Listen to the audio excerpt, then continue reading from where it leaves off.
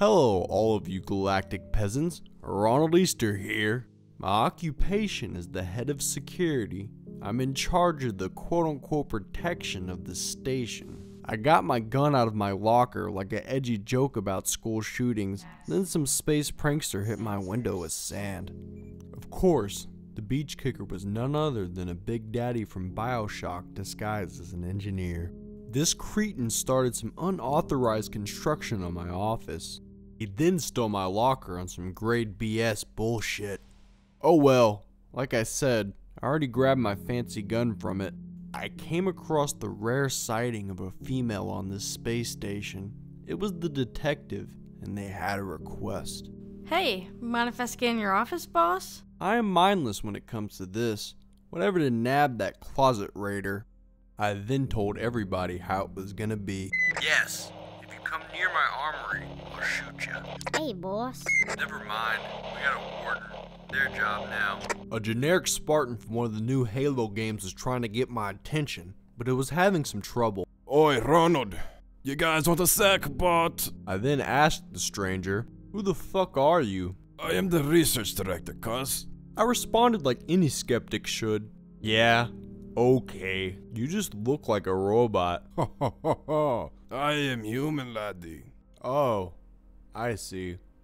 Good. This Chucky lookalike was kind of frightening, but I accepted the SecBot offer. I just hope this robo leaves me alone and doesn't bug me about any equipment. I noticed the lawyer in his lawsuit of a blue shit suit outfit. This lousy green-haired unprofessional better not get the sin of suing. I greeted this rat with space station hospitality. Hey, lawyer, what do you want? Do you have any perma-convicts? It was still early, so I replied with, "Not yet." Good. But you can be one. Haha, of course. Will bring my untimely death all that much closer. Looking forward to it, you know? Such a strange outlook on life. The detective then filled me in on her findings. Mark Mingle's our thief. Grand theft is a capital crime. Good. Let's kill him. Alright. While I was chilling with this robot, I felt like I was being watched. But would you look at that? I was being stalked.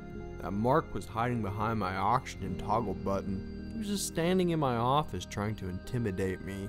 However, that wasn't gonna work on my balls of steel courage. It wasn't long before the cyborg started pestering me like a picky warrior. Sir, I cannot find the armor I need, laddie.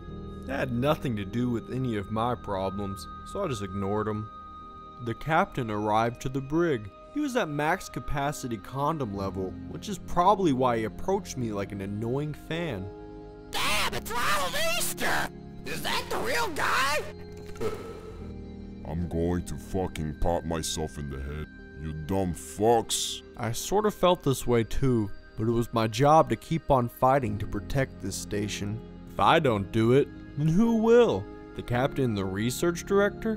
Both of them seemed too psychologically unstable for their positions. I went back to chilling and just hanging around when I saw a mysterious person looking more chill than me. I had no other options but to get my gun out and stun him. I fired my stun blast, which dropped my competitor, so I started to arrest him. During this, I heard over the radio, "Sandy boy, I'm also alive. I raided HoS office." I couldn't tell if that creepy voice just wanted to be a clown or what, but I had other problems at hand. I'm a guard! Undercover guard! Who the fuck is this guy? I asked like he didn't just say. Then the guy who sounds like he's trying to get money for ransom said, He has an implant. Undercover guard! I was treated with the highest respect. You dumbass. You couldn't buy that kind of respect. Ronald, open your fucking office. I felt like everybody was lying to me like I was Alex Jones. Check roster. I'm a guard who has disguised as crew. While this all went down, that beggar was still begging.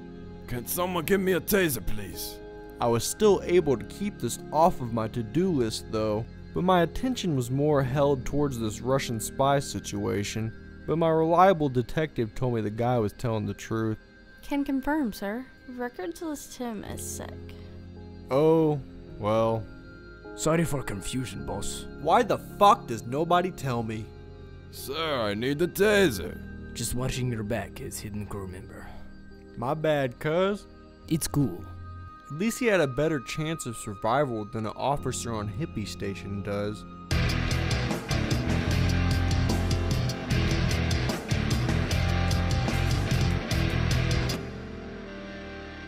One of my more noble officers was wearing a hard suit so he could fight the terrorist known as Mingle.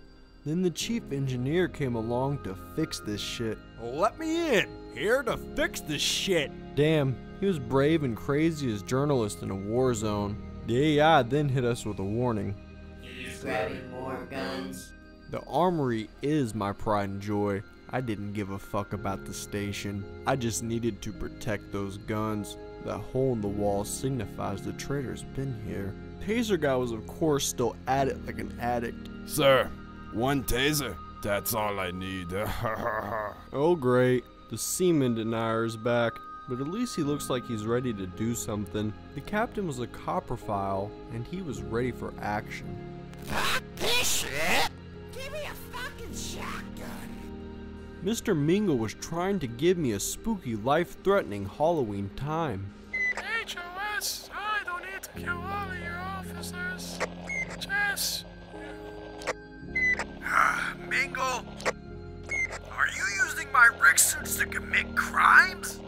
I then got in on the shit talking like a kid on an Xbox Live headset. Then come fight me like a man. I don't have a spacesuit. You do have a spacesuit. It's in your office locker. I entered the armory and noticed more missing guns. I then peeked out into space to see the radio tough guy floating around. The captain and RD actually did something good by bringing the threat in. The captain dragged in the sorry Mark so we could give him a proper beating. Dumb fuck. We both kicked him to death as our security team cheered us on. I then started to hand out free guns like I was a fuse between a Republican and a Democrat. The detective was my first charity case. Nice. Thanks. I then saw some work I really didn't want to deal with. I need backup, now! HOS, get in here. Take him. Take him, HOS. He's imposter. I now had another traitor in custody. I was told he killed the captain, so I asked him, "You killed Jerry Lemons?"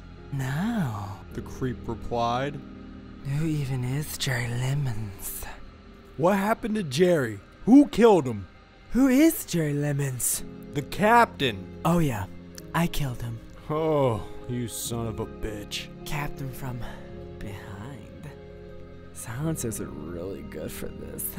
I was triggered, so I started beating him to death with my laser gun. Please, no! Please, can I be an ass? Set.